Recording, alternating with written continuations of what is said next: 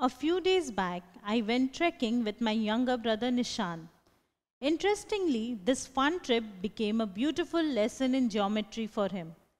Thankfully, we had recorded it on camera, so let me share it with you. Look, the stars appear much brighter here than the city. Yes, and I can also see a group of stars that appears like a question mark. I want to draw this. Can you help me? See, first you draw points showing the position of stars and then you join them. Oh, it seems as if I am giving you a geometry lesson. Geometry? What is that?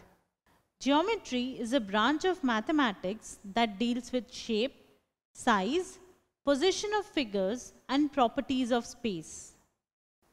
Oh, please tell me more.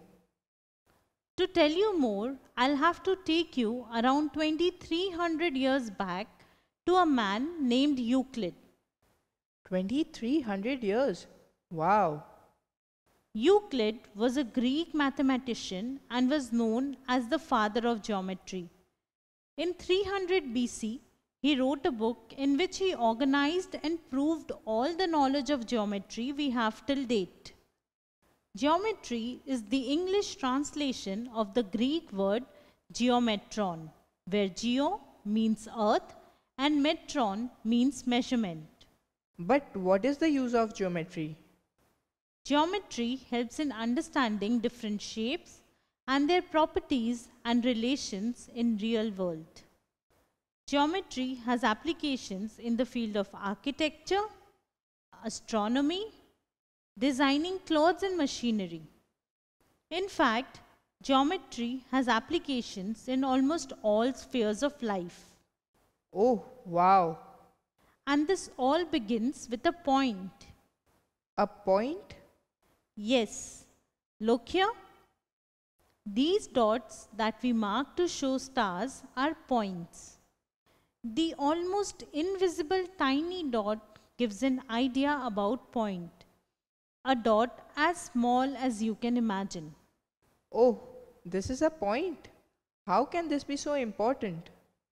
Point is the most important concept in geometry, howsoever small or insignificant it may seem. A point has no length, no breadth, no thickness, no shape or size, yet it shows a definite position. If a point shows a position, how do we differentiate these points? We denote a point by capital letter. No geometrical figure can be drawn without beginning with a point. Every geometrical figure should be named, and that starts by naming the points. Many points come together to form a line. A line? Yes, a line is a straight path that extends forever in both directions. You mean it goes on and on? Correct. That is why we draw two arrows on it on either side to show it never ends. It contains countless number of points. We can never draw a complete picture of a line. How do we differentiate two lines? How do we represent them? We represent a line using small letters. Like I have denoted this line by small letter M. A line can also be represented using any 2 points on the line. And how can we do that? A line through points A and B is denoted as this. We put this small line with arrows on both sides to indicate that it extends indefinitely in both the directions. So, if I join any two of these stars, which are like 2 points, will that be a line? No, that would be a line segment. Line segment? What is this now? A line segment is a part of a line. It has 2 distinct endpoints. It does not go on forever. If I have point A and point B, then I can join them in different ways. Are they all line segments? No. The shortest route that is the straight line joining points A and B, is called the line segment. It is represented as this. Okay, so it does not have arrows on top like a line has. Correct. This signifies that it has endpoints. Points A and B are the endpoints of this line segment. If I fold this paper, I get a line with two endpoints. This is a line segment. Now, can you think of some examples of line segments from your day-to-day life? Yes, joining 2 points of a tube light, edge of a book, edge of a ruler. So a line extends forever in both directions, but a line segment has two distinct endpoints. Wait, does that mean you can never measure a line? Right, Nishan. You cannot measure a line, but you can measure a line segment. We can measure line segments with the help of a ruler. Great, so I can now complete my diagram. This is how that collection of stars above looked like. See, points E, F, G all lie in one line. Yes, they are collinear points. What? I'll explain. 3 or more points are said to be collinear if you can draw one line that will contain them all.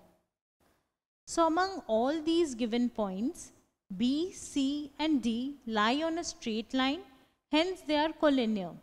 But points C, D and F are non-collinear. Similarly, points A, D and E are non-collinear. Okay. It's too late now. Let's go back to our tent. Wait, I'll switch my torch on. Oh, this reminds me that I forgot to tell you about rays. Rays? Yes, a ray is a part of line.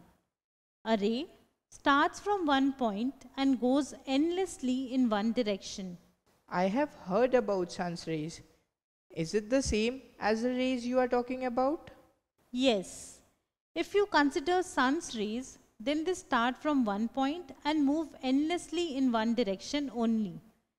Here, they start from point A. Point B lies on the path of the ray. It is denoted as this. No matter what the direction of rays be, the arrows will always point towards right.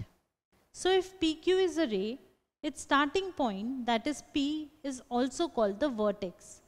Q is another point on the ray. Remember that Q is not the starting point of this ray, so we cannot denote ray PQ as ray QP.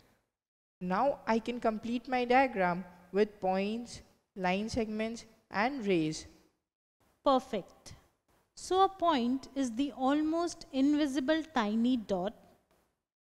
Many points come together to form a line, which is a straight path that extends forever in both directions.